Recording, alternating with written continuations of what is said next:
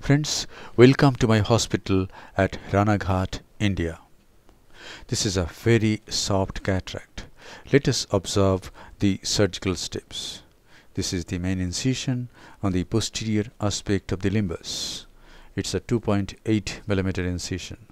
This is 2% SPMC. And now, one side port is made on the left side of the main incision about 3 clock hours away. Now, the anticapsule is incised with a 26 gauge bent needle. A capsular tag is raised. A Utata forceps is taken. The eyeball is held with a fixation forceps. The capsular tag goes anti-clockwise, and now see what happens.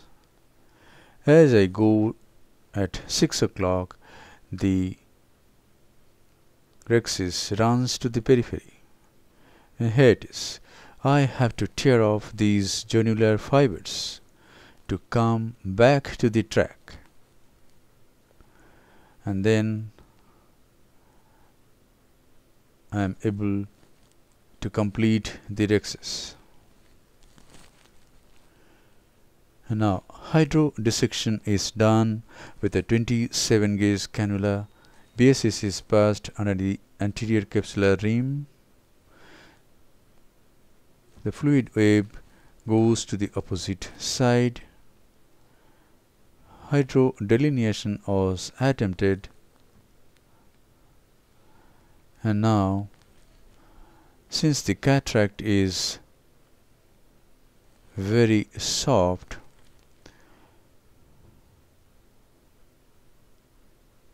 what I do is bevel down phaco. The bevel of the phaco handpiece is kept towards the lens mass. Vacuum and very little power, say about 20% ultrasonic power, is used to emulsify this lens mass. That's it. And now viscoelastic substance is injected into the anterior chamber. A 23 gauge Simcoe cannula is taken and cortical aspiration is done. You can use a coaxial IA. In this case, since there is only one side port, bimanual cannot be used.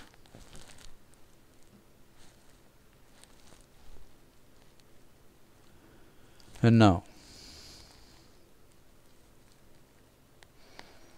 since the side port is 3 clock hours away from the main incision, some amount of astigmatism induced by the main incision is neutralized by the side port. Now in this case, a hydrophobic acrylic intraocular lens is being placed in the capsular bag.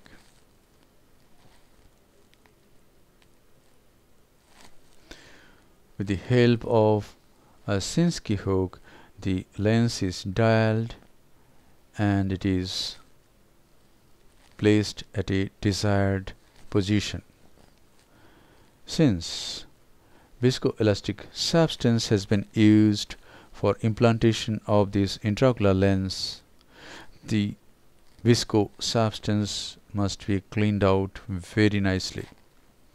First I irrigate with Simcoe cannula, and then I take bimanual irrigation aspiration. The irrigating probe is used first. The anterior chamber angle is irrigated. At this time, anterior chamber. Now I go behind the lens and the capsular bag is irrigated.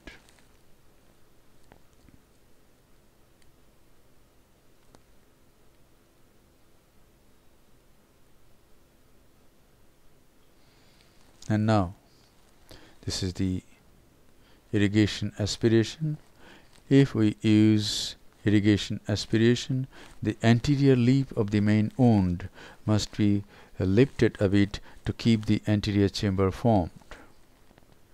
Now the stroma on either side of the stab incision is hydrated so that these side port closes.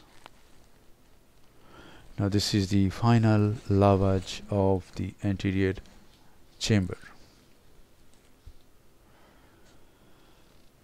So if the cataract is very soft, we can just keep the bevel down and the whole lens mass can be emulsified at on go.